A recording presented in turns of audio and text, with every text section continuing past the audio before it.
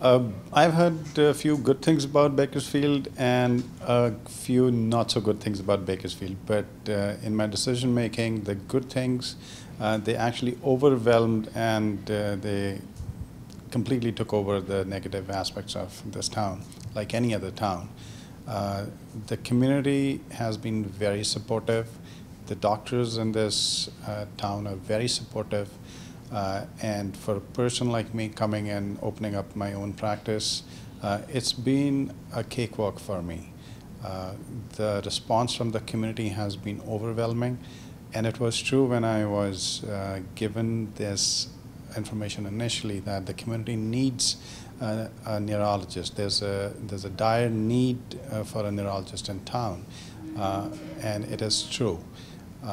The patients who have been coming into my office in this time, they have been very satisfied, and it's working pretty well. The facility at Bakersfield Heart Hospital, which is the first hospital that I got credentialed at, has been not much different from where I come. I've heard things that not much equipment is available, people can't do a lot of things here, but I found that not to be true.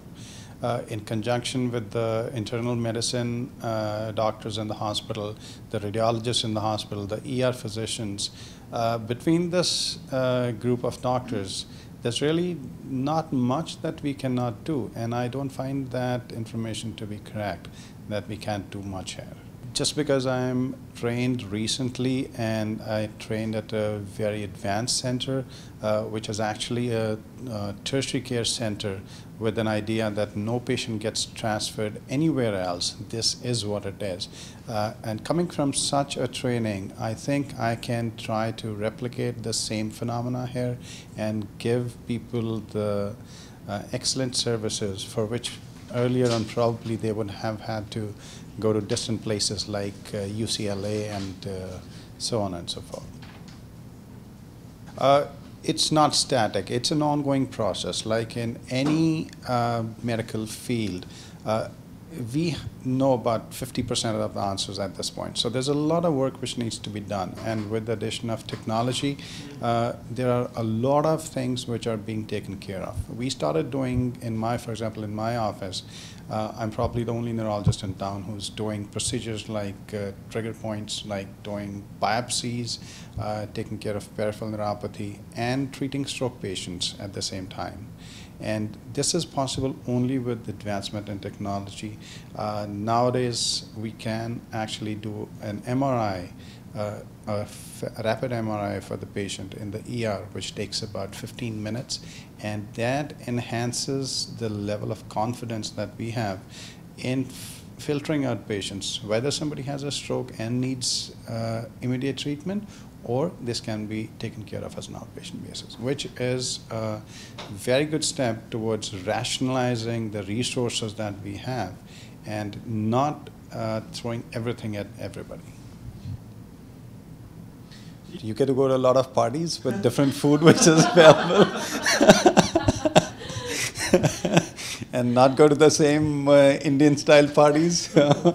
But no, apart from that, it's a mix of different cultures coming together, which I think is very good in itself, that you assimilate. And it actually translates into my practice, that most of my practice is trying to figure out from the patient about what is going on there, and if I know what the cultural differences are, that puts me at ease with the person. And the only way to do it is to have friends who are from that same culture. For example, if there is something which you do to a Japanese person might not be very acceptable to somebody from a Chinese descent. And same thing, something which is okay for a Caucasian person might not be, very palatable to somebody from Asian community. So I think you can get to know these communities on a one-to-one basis and make it a habit only if you have friends. And it's been a very good part of this community.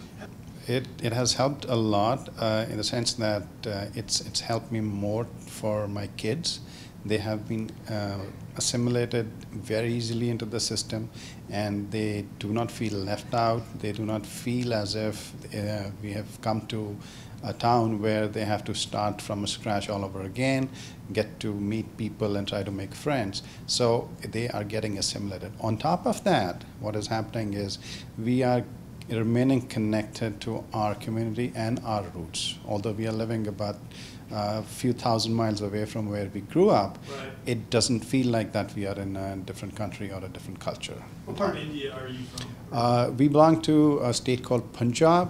It's in the northern part of India, and that's where I've grown up, and my parents still live there, and they come and go.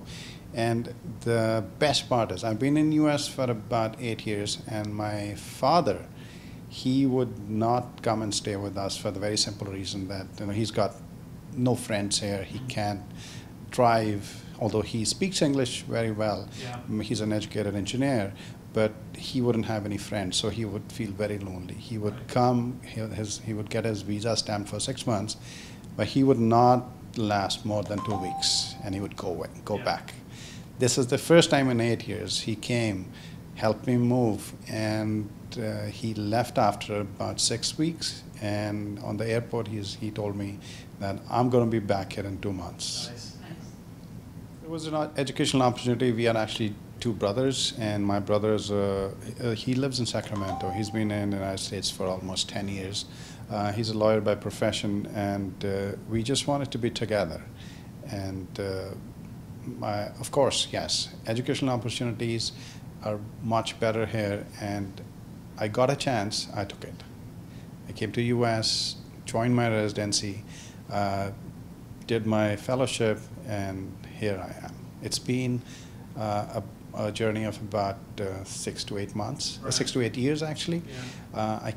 I landed first in 2008, and have been, I don't see any downside to have been here ever since. And of course, it's been a hard journey, but it's been well worth it. I don't see myself going back to India in the foreseeable future. There are two reasons for that. I have worked very hard for this education that I have got, and this is not comparable to any other part of the world. Yes, of course, I bring from my side a lot of capability to do a lot of hard work here, and that added on with excellent education that I've had, I think it's a win-win situation. Going back at this time with my kids growing up, my son is a teenager, and my daughter is 10 years of age. They are getting assimilated into the United States way of life and into the education system here. I had to parachute myself to get into this education system. They are going to be into this right from the beginning. And I don't think it's fair to them to uproot them and get them into a totally different way of living. I enjoy barbecuing, and I enjoy going out with friends, and I enjoy not being judged by what I wear around and what kind of a car I drive. It's really what I want to do for myself. Yes, there is, because I think in the 70s it was a new phenomenon. People coming from outside the country and coming to places where probably nobody had ever seen somebody with a different skin color. But now, given the population here and given the number of doctors here, we, I think, have proven it over a period of few decades that if we are a physician, we are very good at that. Right. If we are engineers, we are very good at that. Hard work, education, and on top of everything, it is the commitment to being the best is, I think, what is getting us to the top and giving us more acceptance into the community. I enjoy being a physician and I love what I do. And every day is like a new day. It's a new experience. I meet new people. I look at their problems, and I'm surprised. Sometimes it's all about just listening to somebody having a problem and sorting it out to them, and that's all it takes. And as long as you are a good listener and you know what you're doing, I look forward to every day.